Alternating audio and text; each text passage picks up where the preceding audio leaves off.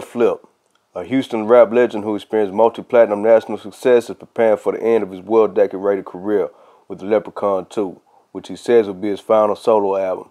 The original Leprechaun album released in October of 2000.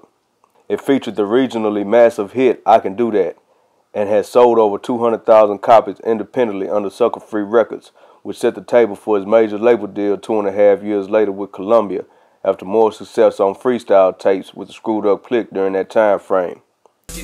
I'ma show my Rolex and tattoos. I can do that. I sip, drink, and eat a lot of junk food. I can do that. I'm 18 and I got a Bentley truck. I can do that. You will never see me with an empty cup. The Leprechaun represented his neighborhood on the Southside of Houston, Cloverland, which at the time was great marketing and well received.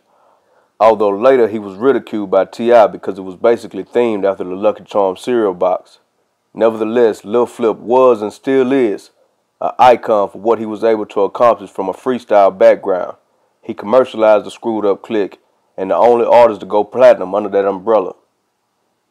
Although this will be his last solo project, he says he has 4 other projects before it comes out despite already beginning production.